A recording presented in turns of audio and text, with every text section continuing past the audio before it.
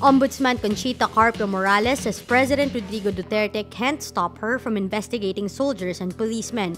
This after Duterte said he will scrutinize all moves to hold accountable soldiers and cops for alleged human rights violations after his State of the Nation address Monday. Anong pakialam niya? Under the law, we have subpoena powers. We have orders for particular officials, including police and soldiers, to show up or to file pleadings. If they don't file pleadings, that's their lookout.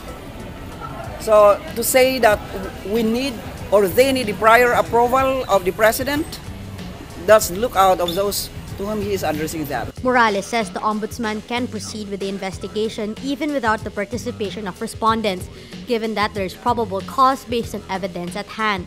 The ombudsman is currently handling murder complaints filed against policemen who allegedly committed the acts in pursuit of the Duterte administration's war on drugs. Duterte repeatedly assured law enforcers he would pardon them if they are convicted of crimes committed in the performance of duty.